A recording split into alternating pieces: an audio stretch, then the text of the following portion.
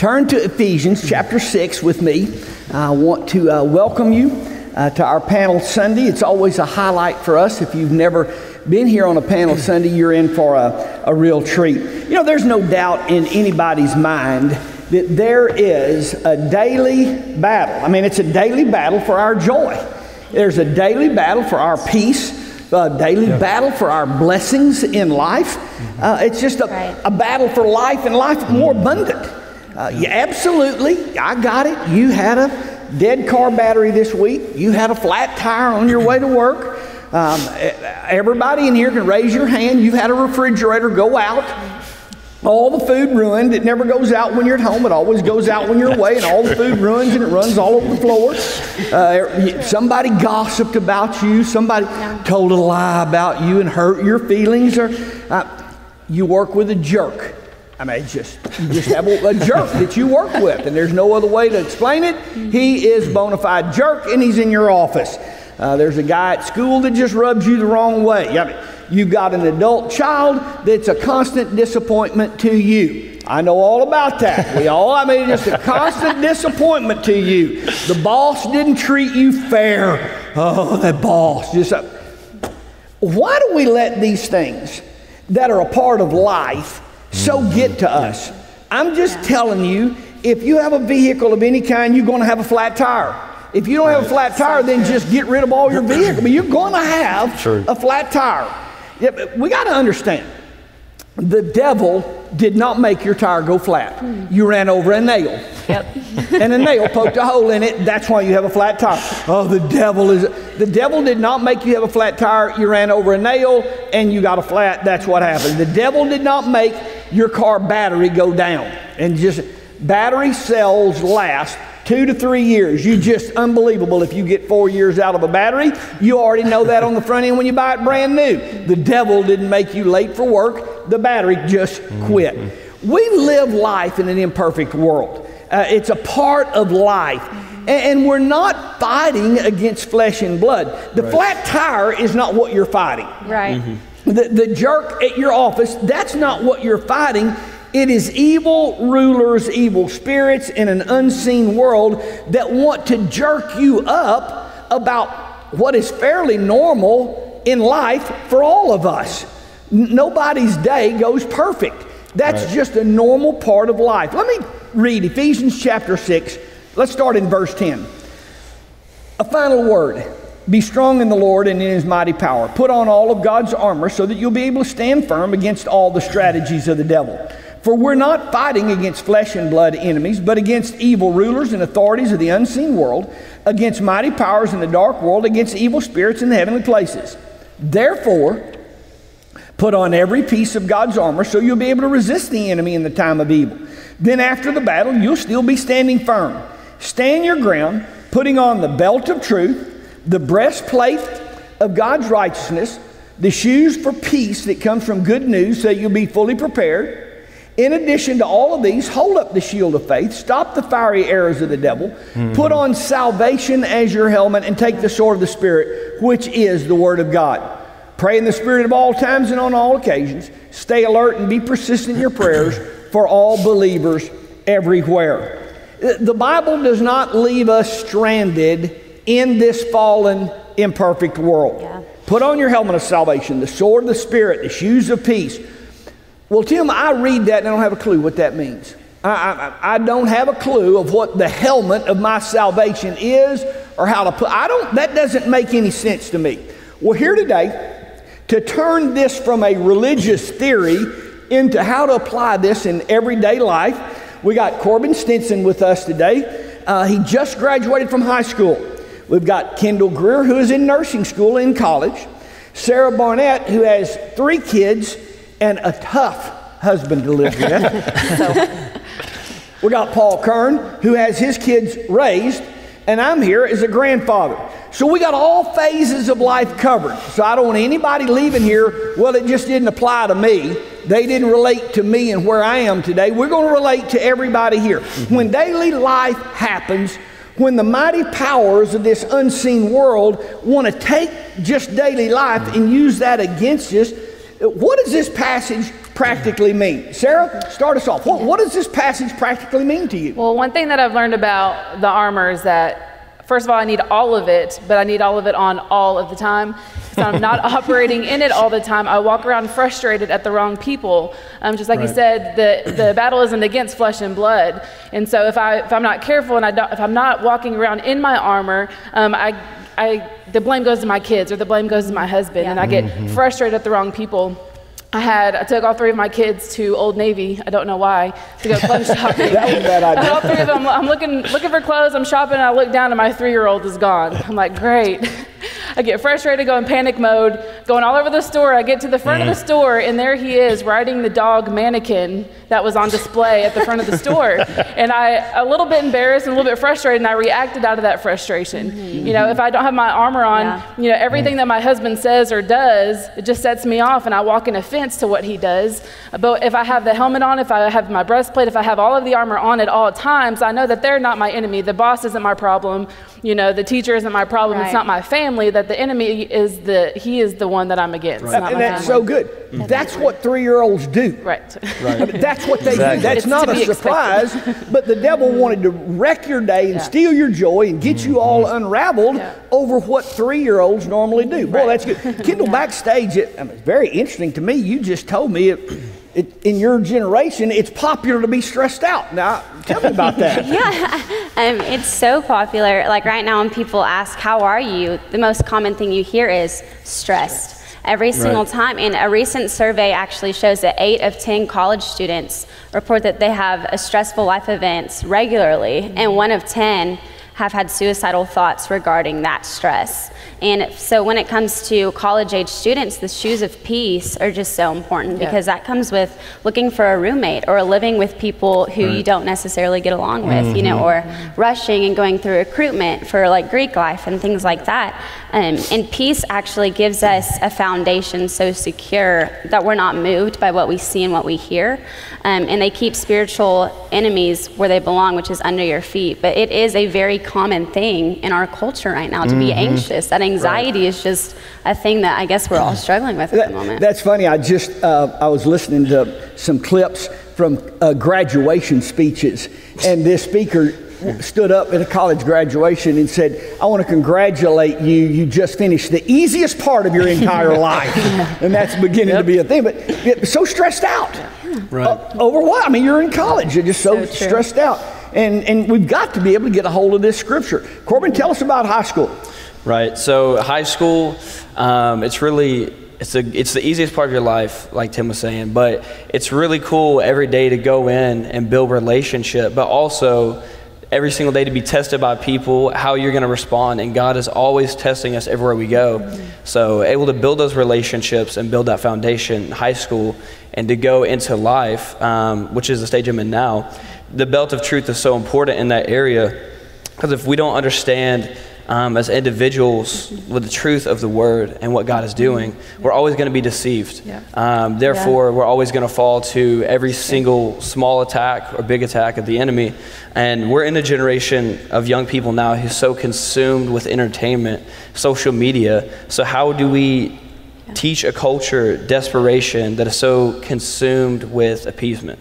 I love Corbin in high school and just having the opportunity that I've had watching him be at our school here and growing up.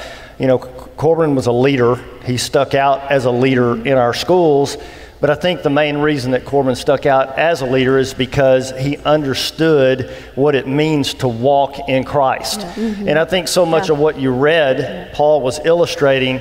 You know, Jesus said, abide in me. If you abide in me and my word abides in you, then you're going to bear much fruit in your life. And I watched Corbin walk in the abiding presence of the Lord, the shoes of peace, okay? Well, he wasn't getting in fights every day with everybody. He was a peacemaker. You know, he was a leader. You know, the helmet of salvation. He knew who he was in Christ. Therefore, you know, he could lead other people to Christ. I heard lots of his classmates talk about him saying, you know, Corbin is a godly Christian leader in our school. And so that's because he was able to transpose what the Bible taught and make it applicable in everyday life. And okay, that's what that looks like. This is how I'm able to lead. This is how I'm able to walk in peace. This is how I'm able to get along with my classmates, because I'm able to take the word and actually apply it in my everyday life. As we were talking about the breastplate of righteousness, I also was talking about Corbin as an example, because what makes you righteous isn't the list of all the do's and don'ts and,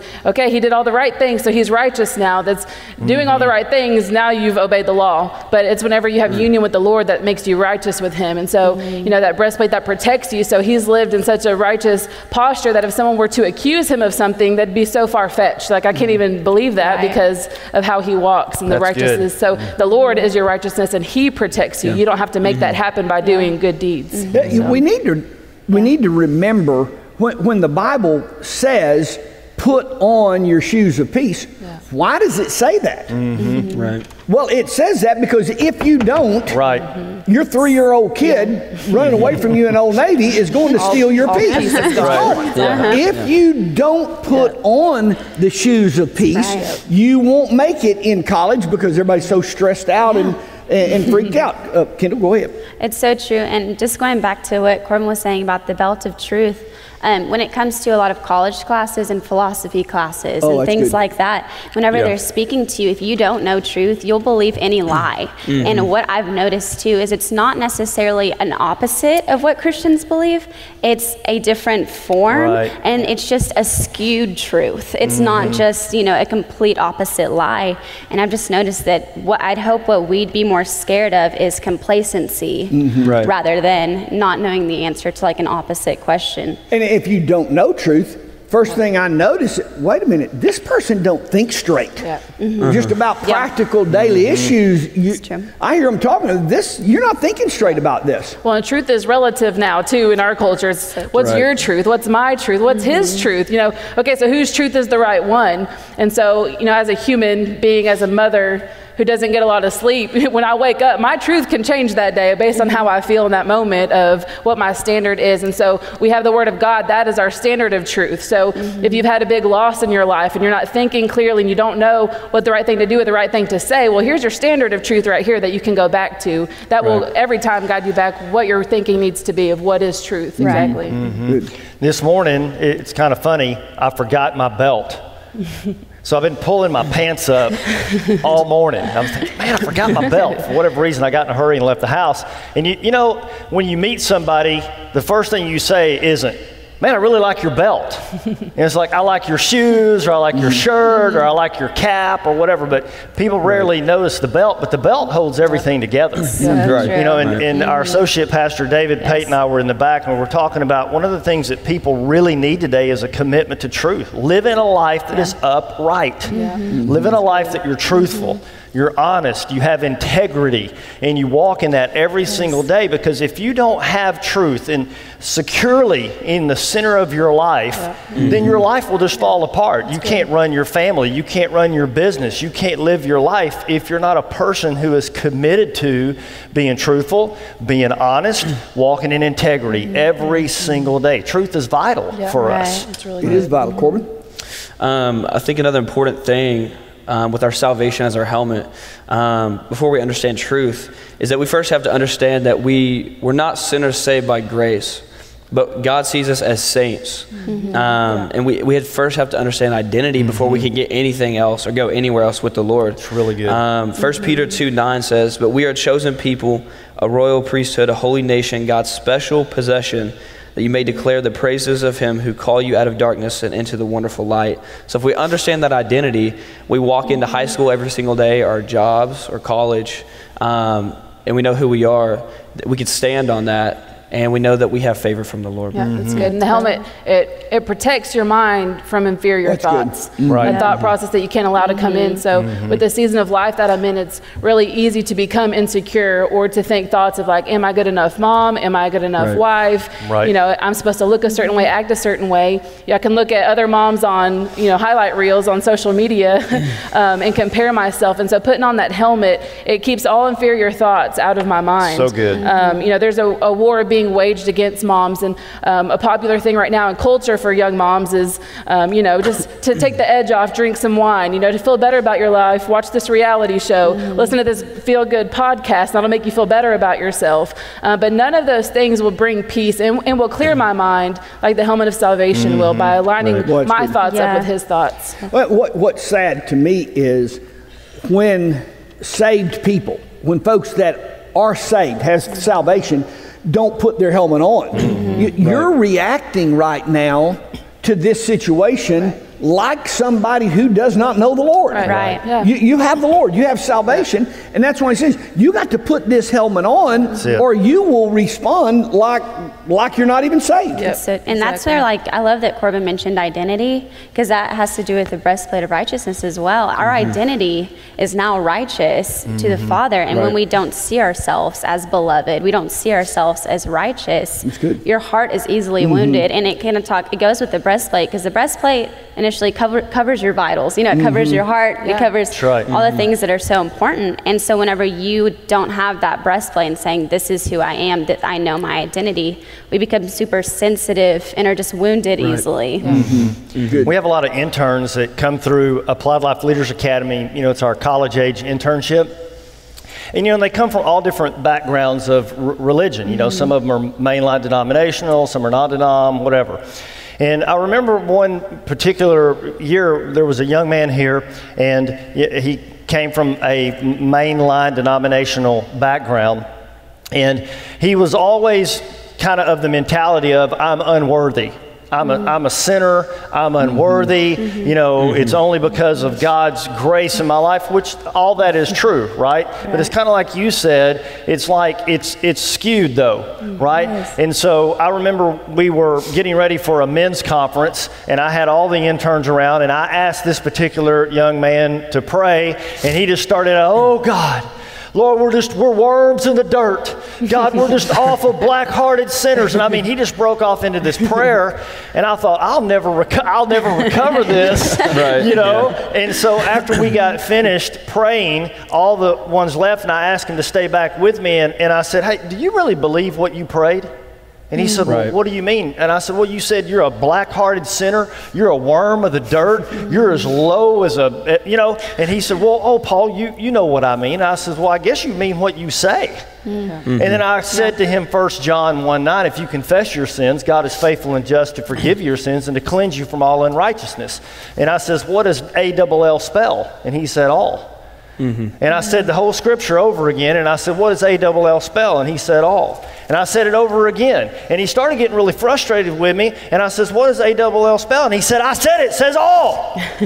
And then it hit him. And he goes, oh, I guess that does make a difference. Right. And it does. And that's why it's so important that we understand the breastplate of righteousness. That, you know, the scripture says no one is righteous, not even one. It's Jesus Christ that makes us righteous. Well, that empowers us every day to know that, hey, it's not based upon me and my good works. It's based upon what Christ has done in my life. And that young man was really, really set free. I mean, he started crying. Tears were coming down his face. God began to move on him because he was just under the spirit of works and trying to earn God's favor. It was so powerful. We're not talking about being prideful. We're not talking about being cocky. Not talking about thinking that you're perfect and you have no fault or sin. But we are talking about righteousness. He said, you put that on, you have been forgiven. If God is on your side, then who can be against you? There you go. Greater is he that's in me than he that's in this world. Now, if you don't think those thoughts, oh boy, this is going to take me out. Well, this is the big one. Well, this is, I mean, you just get caught up in how bad life is, how bad your kids are, how horrible this is. I should have been a better mom. I should have been a better dad. I should have done. Well, wait a minute. God's on my side. God's going to see me through, and I'm going to come out of this thing victorious. There you go. And I don't have to wait and see what somebody else thinks about me, what somebody else says about me. I am going to come out of this situation on top. I think you can tell how much faith somebody has based on the words that come out of their mouth, just how they speak into a situation. No, that's really good. You know, if my kids aren't acting right, if they are rebellious or impatient or whatever, I'm not saying those things. You're so rebellious, you're so impatient. So through faith, by faith, I'm speaking, I'm prophesying over them. You're so well behaved, you are so obedient, you are so patient and kind. Even if they're not walking in that right now, I'm walking by faith with my words. And so just have a conversation with somebody anywhere, just hear what they have to say, and you can know what kind of faith they're walking in, if negative or positive, or if they're hopeful or if doubtful. So your words have a lot of power in what you say. It's really good. I think going back to what Paul said, you know, all throughout the Bible, there are promises that God has made to us. I think you have to prophesy your promise every single day. Absolutely. There's actually a song that came out by Brian and Katie Torwalt. It's about prophesying your promise. And it's so good. Like, we have to, you know, the life and death is in the tongue. So we have to prophesy a promise every day. And if you say it enough, you'll start to believe it. Your mind will start to believe it. Yeah, it's so true. And I feel like our culture is very obsessed with our feelings. And we believe that our feelings are truth all the time. And I don't know where that came from. But when it comes to feelings, like, I heard this once and it really hit me. Would you trust a friend who lies to you as much as your feelings do? Wow. Right. Well, and it kind of makes you think, like, okay, and like what it kind of stirred up in me is, I've got to get out of this I feel, therefore I am mindset and step into, I may feel this way right now, but I choose to stand on what he says about me, because his word is always true, you know, and getting out, because our feelings just going to tell us those kind of things. This whole scripture that we're looking at today has to do with us putting on our walk with the Lord. And there's days you just don't feel it. There's days you don't even feel saved. There's days you don't feel right. But I put this on and I walk in it. That's it. That's so good. It says in Hebrews 12, the word of God is living and powerful. It's sharper than any two-edged sword. And Jesus, you know, he used this as a weapon against Satan himself. Remember when Jesus was in the wilderness and he was being tempted of the devil to quit and to give up and to bypass the will of God. And even Jesus, you know, used the word. He says, it is written. Right? It is written. It is written. And so I love what Corbin said, and I love, you know, your feelings can be an enemy in your life. You know, if you trusted your feelings like you did an enemy, you'd be in trouble. God's word, John 17:17, God's word is truth. That's why it's so powerful in our lives. And so we have to make sure that we're speaking truth out of our mouths, not our circumstances and what's actually going on in the middle of our day. This is terrible. You know, that's right. We've got to go back to that. You just mentioned, Paul, was Jesus hungry? Well, absolutely he was. Yes. But it is written. Here's all the kingdoms of the world I'll give you. Well, who wouldn't want that? But it is written. That's good. You have to live on what the Bible says, not on your emotions and whims and feelings. And we got to stand up on that. Corbin, sorry. So the sword of the Spirit, you know, like Paul was saying, Matthew chapter 4, where he went to the wilderness, he was on a 40-day fast. And every single person in this room is going to go through a wilderness season. It's true. And so that's going to take a lot of faith. But you also have to walk with the sword of the Spirit. But that's not our job to fight. That's God's. So if we can just understand the revelation of it is finished, past tense, then we'll see the victory on display every single day. And if you'll just be seated with him every single day, like, you'll understand that revelation of who the Father is, and that every place that you walk into, that demons should run and that sickness should run. If you be seated and you understand that it is finished, that we have that authority, well, that's a good point. then those things will run. That's really good. We live like this thing could go either way. Yes. We live like the jury's still out. Yeah. And Bill Johnson said a Christian never wears any armor on his back because he was never designed to run. Oh, wow. And if you think, you're like, oh, there really isn't anything for people. And he said, we always are fighting from victory and not for victory. Yes, that's good. From victory. Man, that's so good. Yep. I love it when, you know, it talks about prayer close to the end. And I think a lot of people leave that out. But honestly, guys, if we all thought about it, I have not gone into prayer one time that I didn't come out of it feeling so much better and so much more empowered. Yes. But it seems oftentimes we make prayer the last response instead of our first action. So true. And prayer ought to be the very first thing that we do. Ephesians 6:18, pray always with all prayer and supplication in the Spirit. And so when you're clothed with the armor of God, you bathe it in prayer. Whatever your needs are, whatever you're facing. You know, I've been in situations where I had people in my office and spending time counseling or talking or listening. And, you know, I always point people back to prayer and praying the answer, not praying the problem. Right. And wow, it just makes a huge, huge difference in your life. There's just nothing left for us to do but pray. Well, why isn't that first thing we do? There's nothing left to do. Let's turn our life over to the Lord and let Him handle my kid or my grandchild or my finances. Let's let the Lord help me with this. Yeah, I love that the sword of the Spirit represents the Word, because I just from watching movies, when there's a battle, it's like that's the first thing you do. The enemy is coming. The first thing you do, you're pulling the sword.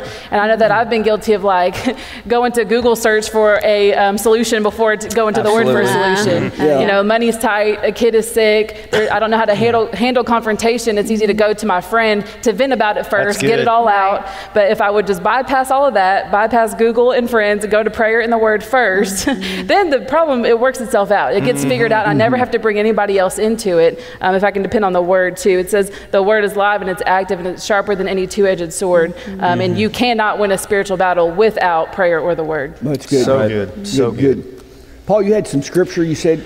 Well, I think, you know, as we're looking at some of the things that we're talking about here, I mentioned 1 John 1:9. It says that He is faithful to forgive us of our sins and to cleanse us from all unrighteousness. Romans 12:3 says that He gives each of us a measure of faith. So the Lord has given us these tools that we need to live victorious. But we have to make sure that we're actually taking these tools that God's given us and we're putting them into action in our life. It's kind of like you mentioned having it on your back. Well, your armor's not going to be any good to you if it's packed away in your backpack nice and neat. Your armor's got to be something that you bring out and you're actively walking in and applying every day. You know, when you wake up, and you know, I'm kind of corny, I guess, a little bit, but you know, when you get up in the morning, okay, you know, walk through the routine. Am I putting on my helmet of salvation, my shoes of peace, my belt of truth, my breastplate of righteousness, my sword of the Spirit? Am I equipping myself with these things mentally? Because if I don't, then sure enough, the battery is going to go dead. The flat tire is going to happen. You know, Monday morning this week, here's Monday morning for me. I woke up and our outdoor cat threw up 2 fur balls on my truck this long. It was the most disgusting thing I have ever seen. I was like, why, of all the places on my brand new pickup truck? Tuesday morning, I woke up, I have my socks on, right? My fresh socks on. I hadn't put my shoes on yet. I'm making breakfast. I walk into the laundry room, and our indoor cat had thrown up a fur ball right on the floor, and I stepped right in the middle of it. That's the grossest thing in all of life. Let me just tell you, it's terrible. And I'm thinking, I need the armor of God right now, or I'm going to kill 2 cats. Well, I think the problem for us, we look at our Christianity, we look at our relationship and our walk with the Lord as something we do on Sunday morning. Yes. And we go to church, and we are glad that we did, and we went to church, we served the Lord because we went to church today. And we feel good about that, but then there is a disconnect all week long from our Sunday morning experience. Right. And this doesn't say put on the helmet of salvation on Sunday morning from 11 to 12. It is a daily walk with the Lord. Yeah, we're created to bear His image every single day. We're the only thing that He's ever created that is made in His image. And so every single day we are made to torment the enemy. We actually are made more powerfully than He is. We have authority. But He causes us to believe the lie of there you go. And He has the power above us, but He's roaring, but He has no teeth. So we're meant to take authority and torment Him every single day. And give God the glory. Well, and you have to release the faith. You can have faith, just like with the shield. Well, you can have the shield and drag it behind you, but what is it doing? So you can have faith, but it's when you release the faith, you know, and you can have as much faith as you want, and you don't pray for it. It's you grow it. So like, I just want to have really big muscles, but not exercise the current ones that I have. That's right. You have to exercise the current measure of faith that you have to grow it further. And, you know, I just think that we assume like God will take care of it. You know, God will take care of it. But have you asked Him to? Have you prayed about it? Have you fasted about it? Are you seeking Him on that situation? You know, I just think if my 6-year-old were to be like, point at the refrigerator and say, juice. I'm like, cool, what about it? Like, I want you to ask me for it. You know, I have the power at any point in the day to give him juice if I want to, but I want him to ask me for it. Right. And so not just to assume that God's just going to do everything that you want him to do, but to seek him about it and to actually ask him for it. You're releasing your faith by asking. I'm going to preach a sermon, I think, soon on this. This last week, I heard a guy say, admiration of workout equipment in the gym does you no good. I feel like that's what we come and we admire the Lord, we admire his holy word, we admire our church, we admire the Christian walk. And he was just saying, admiration of the workout equipment in the gym does you no good whatsoever. Now, boy, there's a sermon for sure. So there is a sermon.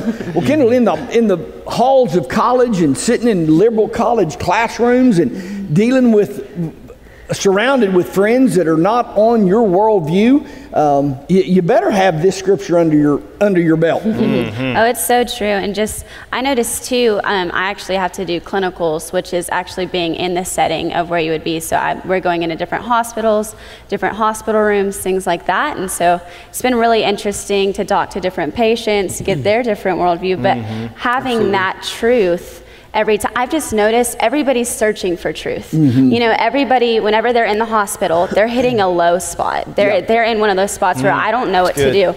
And almost every single time, I've had questions about my beliefs. I'd have questions about, you know, what do you think about heaven? Do you think, you know, those kind of things are constantly questioned in the workplace and in college. And if we don't know where we stand, we're going to give a wrong view of who the Lord is to them. That's good. I want to make sure that we understand it's not the copy machine that's messing up that steals your joy. That's what copy machines do. That's why we have a contract on them. That's why the guy will come back and fix it. It's not the high school kids that you're around that are stealing your joy. That's what happens in high school. Yeah, you have a flat tire. It's our response to all of these things that happen in life.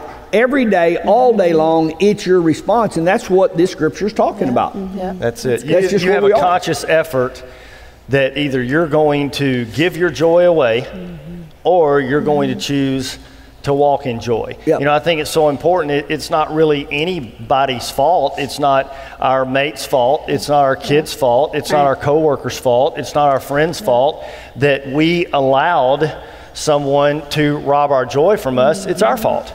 We gave it away. And, you know, I think it's important that we have to remind ourselves, because if not, you know how the enemy does. He'll try to turn us, you know, into a martyr. He'll get us having a pity party. He'll have us feeling sorry for ourselves. And then before we know it, we're blaming the church. We're blaming the pastor. We're blaming our wife. We're blaming our husband. We're blaming everybody. And the fact is, God has given us this set of armor to equip us to live a powerful, victorious, overcoming life. And in every situation, like you said, Tim, you know, we have to actively choose. Okay, right now, at this moment, right now, I'm going to walk in joy. Right now, while the devil's accusing me, I made the mistake, I blew it, I missed it. The devil's trying to tell me that I'm just worthless. Right now, I choose to walk in the righteousness of Christ. It's at that moment that I activate that immediately in my life. And I know Kendall and Corbin, they've both been so successful in college or nursing school or whatever because they were prepared in and out of season for it. So not wait till I get in that bad situation. Now let me start getting my armor on, but the armor's been on, so you're ready for it. So it comes up against you and you're like, okay, it's no big deal. I'm ready. That's why we pray without ceasing. Go ahead. Right? So that way when situations comes, we are in tune with the Lord, and so we know how to respond. Yes. I told y'all backstage, I said, the thing that I don't like about the panel Sundays is it goes by too fast. I mean, we run out of time, and my goodness, this goes by fast. Ephesians chapter 6, verse 10, I like the way this passage starts out, a final word. You got to get this. Let me just, here's a final word. Be strong in the Lord and in his mighty power. If you're not strong in the Lord, the flat tires of life are going to get you. That is just the bottom line. If you're not strong in the Lord, put on all of God's armor so that you will be able to stand. If you don't have this armor on, you're not going to stand when life happens to you. Verse 12, and I want to make sure our church understands this, you're not fighting against flesh and blood enemies. It's not your kids, it's not your husband, it's not your coworker, it's not the copy machine. That's not the fight.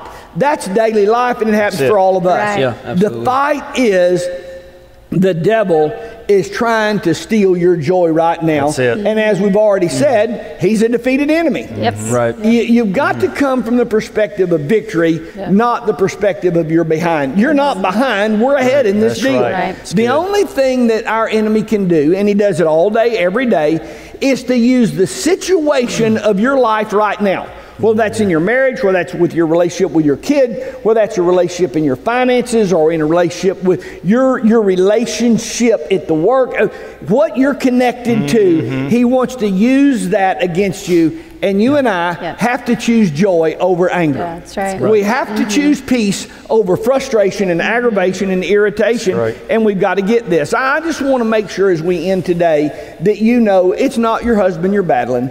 It's not your wife. It's not your boss.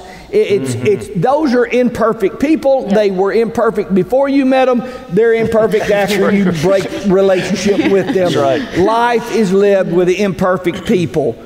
We've got to get a hold of this. Church, life begins when you're strong in the Lord. When you are strong in the Lord. And to do that, you have to put on all of God's armor and stand firm in your daily life. Y'all stand with us. It's good. It's good. Father, today, we thank you for your word to us. We thank you for your word of direction for our week. Lord, today, we're not just hearers only, but we're doers of your word. We put on our armor and we stand strong this week against the enemy. Our life this week is lived in peace and joy and the abundant life that you gave us to live.